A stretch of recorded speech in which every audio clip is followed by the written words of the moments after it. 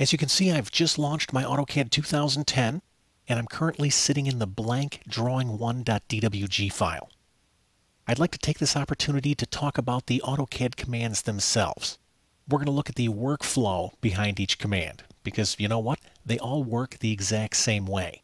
So in this lesson, we're going to look at the anatomy of an AutoCAD command. I'd like you to do this with me. Let's come up to the Draw panel in our ribbon, and we'll launch the Line command by clicking the icon. Now that the command's active, take a look at the bottom of the screen. This area right down here is called the command line. This is where AutoCAD speaks to us. This is where AutoCAD tells us what it needs to complete the current command. Right now, AutoCAD's saying specify first point. So I will left-click a point on screen to start my line. Then if I look at the command line, I can see specify next point, or if I wanted to, I could undo. I'm going to left-click a few more points on screen. Take a look at the command line now. I have two options here within the brackets. Anytime you see choices between brackets, these guys are called sub-options of the command. A sub-option is just an additional feature that's located within the running command. If I want to access a sub-option, there's two ways I can do it. One way is by using the keys on my keyboard. If I simply type the capitalized letter of the sub-option I want and hit Enter, that's one way to do it. So if I wanted to back up one segment, I could type U for undo and hit Enter. If I wanted to back up another one, I could type U and hit Enter.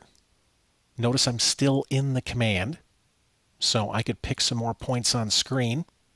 And if I wanted to close this shape, I could simply type C for close and hit Enter. Let's launch the Line command again. I'm going to come up and click the icon. Once again, I'm going to pick a few points on screen. Let's look at another way to access sub-options. This happens to be my personal favorite. I like to get them through the right-click menu. If I right-click, the sub-options are always going to be located right in the middle of the menu. So if I wanted to back up one step, I could simply click Undo.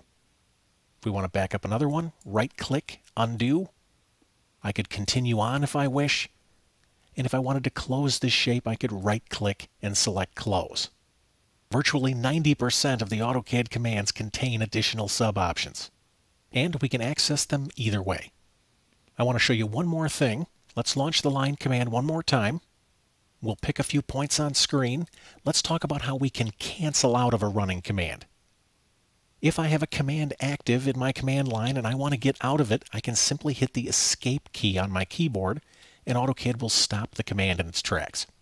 Now, since you're just starting out with this program, I can't emphasize enough the importance of keeping an eye on the command line. Remember, this is where AutoCAD is speaking to you. Quite often as a beginner, people struggle because they may be entering something when AutoCAD is expecting something else. So if you're having problems, that's one of the first places you can look.